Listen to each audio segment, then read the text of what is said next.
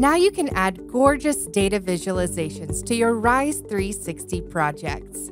With the new chart block, it's simple to build bar, line, and pie charts.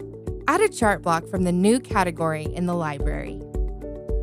Then, easily customize your chart by clicking Edit.